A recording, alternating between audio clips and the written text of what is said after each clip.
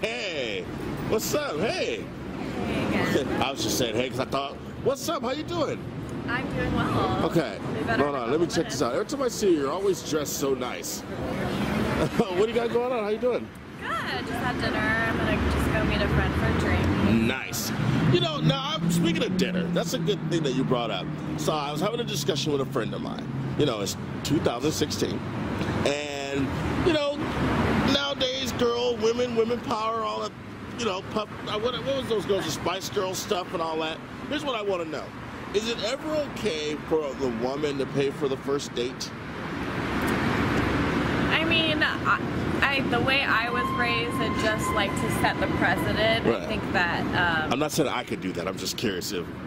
I just, for the first date, I think that a guy should do that, unless like the circumstances were something that they couldn't. Right. But I definitely think that, you know, a girl can chip in here and there, and it's not a big deal. Is it proper for the girl to do the fake? Well, what's my part, or to reach into the purse at least? I mean, we're also in Los Angeles, so you're not going to find that many girls in Los Angeles that don't expect for the meal to be paid. I think it's but if you're maybe in like Alabama or something like that, then maybe like you split the bills, you split everything, so it would be different. So it's kind of hard for me to answer that question. Right. I just kind of like, you know, because you say you're meeting a friend, I'm like, well, you know, is this a date that you're going on, or just like a? Oh no.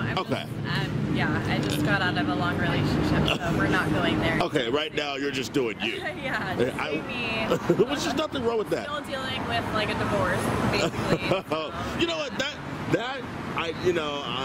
It's never easy, and it's never fun, but it's like it has to happen, and especially if you two have like things that you shared and, you know, split. Everything's intertwined, so it's not like an overnight thing. So right. I'm gonna move this way because the guy's been really weird behind you. Okay, but he's not next to you. He's just being a crazy homeless guy. Right. But anyways, okay. One last question.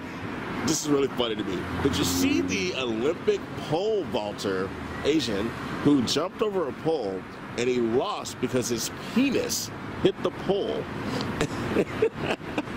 What? You need to go immediately and look this up. I have not seen this. Yes, so I have not seen this. It's everywhere. You need to see it, and you will laugh. Up in work. Wow.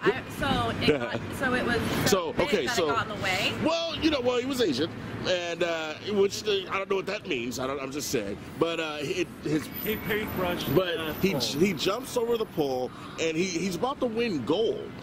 But then you see the penis like move because he hits the pole. You can see it. You can see, like as if like you don't see you don't see that you don't see the actual. Right, the speedo. You see, and so if you haven't seen it. I was gonna see if you wanted to make fun of him. Don't they get that shit like tucked in or something like that? He did not tuck it in. Or something? No cup. You can tell this is all pure penis. I mean, somebody should have warned him beforehand. Like, these are like, this is how you do it. You gotta wear a cup or something. Come on now. You're an Olympic athlete. So let's get with the program. And don't lose gold because of your penis. Yeah, I mean, I guess. You don't want to lose by an inch. Yeah, I guess if you're gonna lose though, that might be a good way to lose. It's a funny story. Too big, yes, you know, it's just sorry. It's like, what I gotta do with this 10-incher? Exactly. Like, sorry, I just won a Nobel Prize, but for nothing. My penis. So what are you gonna do? Listen, go home and watch it. You will crack up. Or even when you go to the restaurant, go look it up.